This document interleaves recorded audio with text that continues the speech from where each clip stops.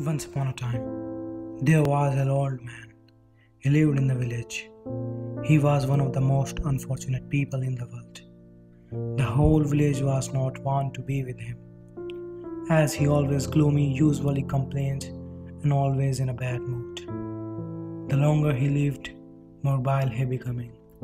The more poisonous were his words.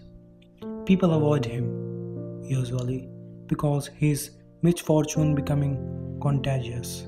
He tried to insult others to be happy. He created the feeling of unhappiness in others. But one day, when he turned 80 years old, an incredible thing happened. Instantly, everyone started hearing the rumors that an old man is happy today. He doesn't complain about anything, he smiles, and even his face is freshened up. The whole villagers together gather around the old man and ask, "What happened to you?" The old man replied, "Nothing special, friends. 80 years I have been chasing happiness, and it was useless. And then I decided to live without happiness and just enjoy life.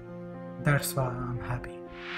You see, in life, if you link happiness with others, it's mainly hurt. So don't chase happiness, live in a present moment. This is Mantle. Thanks for watching.